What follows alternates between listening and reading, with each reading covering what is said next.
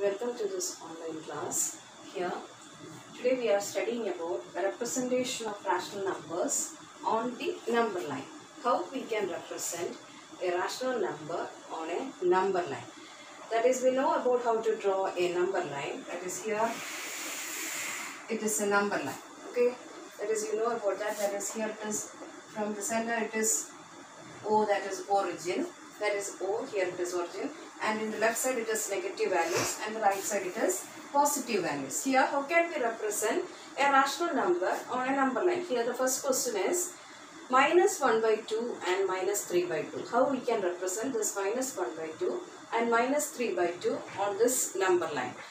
We can take it as, that is the first value, that is the positive value, that is we can take it as A, and then B, and then C, etc. And left side it is A dash, B dash, C dash, etc. D dash, okay, etc. That is, we can take it as the value of that is, here it is O to A, that is OA, and A to B, AB, and B to C, BC. That is, these are the positions on the number line. This is 1, positive 1, 2, 3, etc. Left side it is minus 1, minus 2, minus 3, etc. Here, how can we represent these two rational numbers on this number line? That is, here, look at that is the important. The denominator is important. Here the denominator is 2. Here the denominator is 2. That is, with this denominator we can divide this into, that is from O to A we can divide this. With this denominator, we can divide this distance into 2 equal parts. That is 1, 2. And here again, then from A to B, A dash to B dash, divide into 2 parts, and from B dash to C dash, it is again divided into 2 parts, and from C dash to D dash, again divided into 2 parts. And from this, from the origin to the positive side, that is divide into 2 parts. This A into A, between A and B 2 parts, and between B and C 2 parts. And then how can we represent in these two numbers in the number line? First one is we can take it as this is plus 1 by 2. That is, here this is the positive value 1 by 2. That is the positive value 1 by 2. Here this is from origin, and from this we can count it as, that is, this is 1. 1, 2, 3, 4, 5, 6, etc. Here it is, the numerator is 1. That is this 1 by 2. Here it is the value 1 by 2. And from this is the second value is negative value. From this left side, the negative values are in the left side, that is minus 3 by 2. We can count it as, that is starting from 0, that's this is 1. 1, minus 1, minus 2, and this is minus 3. Minus 3 divided by 2 equal parts, that is minus 3 divided by 2.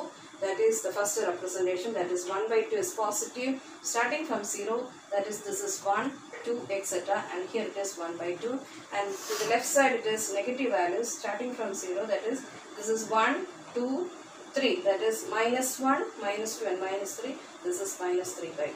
And move on to the next question. It is minus 5 by 3, 4 by 3 and 2. And 2 is a whole number. 2 is a whole number. First we can look at this 3 numbers, that is minus 5 by 3 and 4 by 3. And here the denominator is 3. The two denominators are 3. And let's draw a line, number line. From 0, that is A, B, C, D, etc. And then here, that is A dash, B dash, C dash, D dash, etc. Okay. And then here the denominator is 3. Denominator is 3. That is, divide these distance between O and A to B and B to C into 3 equal parts. That is 1, 2. That is 1, 2, 3 equal parts. Again it is into 1, 2. That is 1, 2, 3. And again in that is 1, 2, 3, and here also we are dividing it into 3 equal parts, that is 1, 2, 3. And the left side it is 1, 2, that is 1, 2, 3, and again 1, 2, 1, 2, 3, and then again it is 1, 2, that is 1, 2, 3, and again it is 3 equal parts. Okay, that is we are dividing this with the denominator, that is 3 equal parts, that is from 0, that is this is the origin. From origin it is 3 equal parts, so that is 1, 2 and 3, and again that is from A to B it is 3 equal parts, and so on.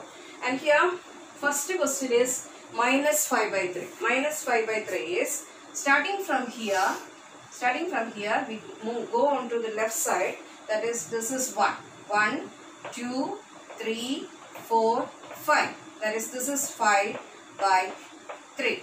This is 5 by 3, that is from moving to the left side we divide into 3 parts, that is 1, 2, 3. This is A dash and this is B dash and this is C dash, okay, this is D dash, okay, and here again it is A, B, C, D, and moving to the left side it is, that is counting from 0, that is this is 1, 2, 3, 4, 5, that is this is here it is minus 5 by 3. Here it is minus 5, but this is the position of minus 5 by 3. And the next one is a positive value, that is starting from 0 here and move on to the left right side, that is here it is 1, 2, 3, 4. This is 4 by 3. That is here it is 1, 2, 3, 4. This is 4 by 3. And 2 is a whole number. Where is it is 2? That is 1. This is 2. Okay. These are the 3 values that we represent on the number line. This is how we can represent a rational numbers on a number line. Next, inserting rational numbers between two given rational numbers. That is, inserting rational numbers between two given rational numbers. That is how to insert how to insert another rational number in between two given rational numbers. That is, we know that for every two given rational numbers there are infinite number of rational numbers. In between two given rational numbers there are infinite number of rational numbers. That is how can we insert another rational number in between two given rational numbers. This is the formula. If A and B are two rational numbers, these are the two given rational numbers, and A plus B by 2 is also another rational number that lies between A and B. That is, A and B are two rational numbers, and A plus B by 2 is also a rational number that lies between the given two rational numbers. Let's do a question. That is, insert two rational numbers between 7 and 8. Insert two rational numbers between 7 and 8. That is, here it is A is equal to 7 and B is equal to 8. And the formula is A plus B by 2. We need two rational numbers. And first one is, that is 7. And the second one is 7 plus 8 by 2, and next is 8. Okay, 7, and in between this is 7 plus 8 by 2, and the last one is 8. And here that is equal to 7, that is 7 plus 8 is equal to 15 by 2, and 8. That is equal to 7, 15 by 2 is, that is 15 divided by 2 is equal to 7.5 and 8. That is, this is the first rational number in between 7 and 8. And the next second one is, that is 7. That is, you can choose any, that is, if we can choose this one and another one, here it is the another one. You can choose anywhere. That is 7 plus 7.5 by 2 and 7.5. That is, here I choose this in between these two. That is, this is one. That is 7, the first one, and the second one is 7 plus 7.5 by 2. And here it is that one. And after that it is 7.5, and last one is 8. Okay, and it is 7 plus 7.5 is equal to 14.5 by 2, 7.5 and 8. And the answer is 7. 14.5 by 2 is equal to 7.25, and the next one is 7.5 and 8. These are the two rational numbers in between 7 and 8. And this is a method to find the rational numbers in between two given rational numbers. There are infinite number of rational numbers. This is the first method to find the rational numbers in between these two. Okay. The next subtopic is method of finding large numbers of rational numbers between two given rational numbers. In the first method, we have studied about that is for two whole numbers, that is in between two rational numbers. There are infinite number of rational numbers.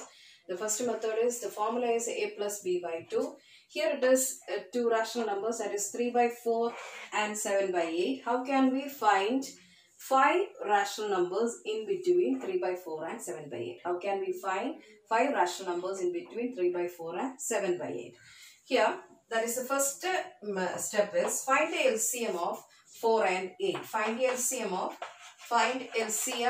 of 4 and 8. That is LCM of 4 and 8 is equal to 2, 2, 4. That is 2 2s are 4, 2s are 8. 8 is the LCM. LCM is equal to 8. LCM is 8. And then convert, that is second step is equal to convert the denominators into 8. Convert the denominators into 8. Change the denominators into 8. That is 3 into, that is 2 divided by 4 into 2. That is 3 into 2 is equal to 6 divided by 4 into 2 is 8. And that is for 7 by 8, no need of changing the denominators. That's that the denominator is already 8. So first one we have to change, that is 3 by 4 into 2 is equal to 6 by 8. That is the second step. And third one, if we need, that is 5, we need 5 rational numbers. Since 5 rational numbers is required, that is take 5, adding 1 to this 5 and is equal to 6. Adding 1 to this 5, that is we need 5 rational numbers. Adding 1 to this 5 and is equal to 6 rational numbers are required. And then that is multiplying these two rational numbers into 6. That is equal to 6 into 6 by 8 into 6. And the second one, 7 into 6 by 8 into 6. That is equal to, we get 6 6 are 36 by 48 and 7 6 are 42 by 48. That is 36 by 48 and 40. That is, we need 5 rational numbers. That is adding 1 to this and we get 6 and multiply these two rational numbers into 6. That is 6 multiplying the numerator and denominator. That is 6 into 6 and 8 into 6. 6 into 6 is 36 by 48. And here it is 7 into 6 is 42 by 48. The denominators are same and the rational numbers are, the required rational numbers are in between these two rational numbers. The required rational numbers are in between these two rational numbers. The required rational numbers are, that is 37 by 48 and then 38 by 48 and then next is 39 by 48 and then 39 by 48, 36 by 48 and 42 by 48. 39 by 48 and the next one is 40 by 48 and then 41 by 48. These are the required 5 rational numbers in between 3 by 4 and 7 by 8. We can write in the reduced form of these fractions. That is, first one is no change, that is 37 by 48. And second one we can divide it by 2, that is 19 by 24. That is 19 by 24. And third one is by dividing by 3, that is 13 by 48 divided, that is equal to 16. Sorry, 16, 13 by 16. And then the next one is by 2, that is 5 by 4. 5 by 6, that is dividing by 5. 5 8s are 40 and 8 5s are 40 and 8 6 are 48. 5 by 6, that is 13 by 16, 13 by 16 and 5 by 6 and last one is no change, that is 41 by 48. These are the required rational numbers in between this 3 by 4 and 7 by 8. Okay, this is the method to find the finding large numbers of rational numbers between two given rational numbers. I hope you understood this lesson. This is the end of this lesson, and in the next class we move on to the second lesson, that is exponents. Thank you.